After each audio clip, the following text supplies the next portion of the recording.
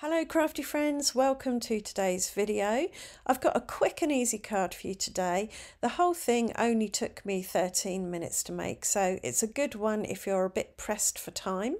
To start with, I took a 4x6" piece of smooth white cardstock, put it on one of my scoreboards and then scored about 2 inches worth of lines, 1/4 of an inch apart, to create an embossed area.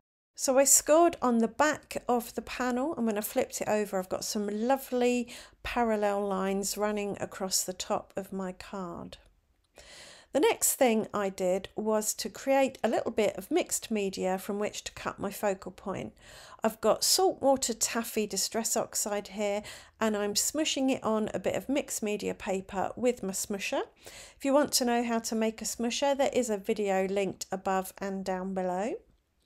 Once that was dried, I popped it in my stamp positioner, gave it a good going over with corn flour to remove any static or greasy fingerprints, and then used a mixed media text stamp to do some heat embossing. I gave it a good going over with embossing ink and a good pressing down.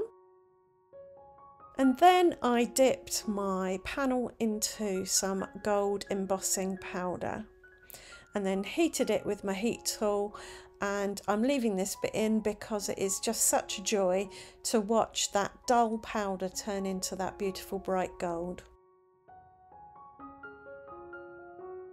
Next, I cut a heart from my mixed media panel using one of my nesting heart dies, and then I added my scored panel onto the front of a 4x6" card blank. I didn't leave any border around the edge. I wanted it to be a completely flat panel, if you see what I mean.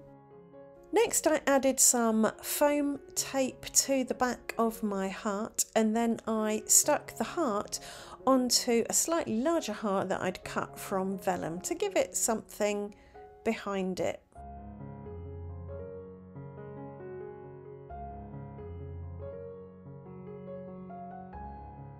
Then I used some tape runner to stick that over the scored lines.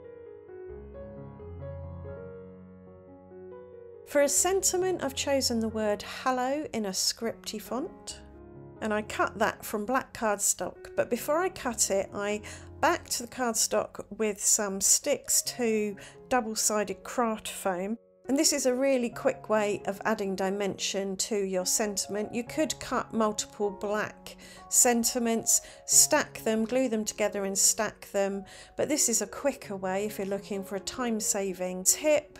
Use some double-sided self-adhesive craft foam, run it through your die cutting machine with the paper stuck to it, and then it is a bit fiddly, but you can pull out all the little bits that you need to pull out.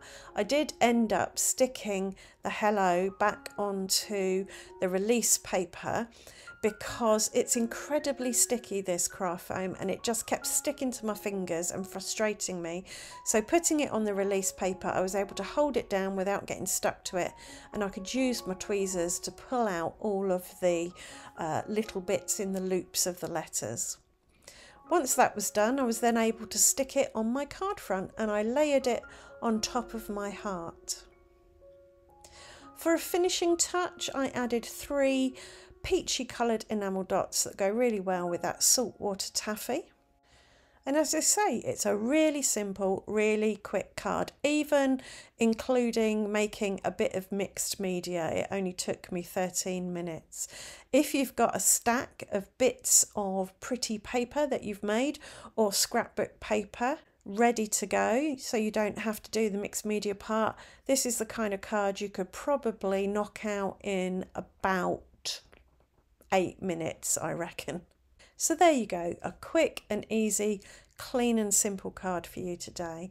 I hope you've enjoyed the video. I hope it's given you some ideas. If it has, do subscribe, leave a thumbs up, leave a comment, hit that notification bell, all the good things, and I will see you back here very soon. Thanks for watching. Bye for now.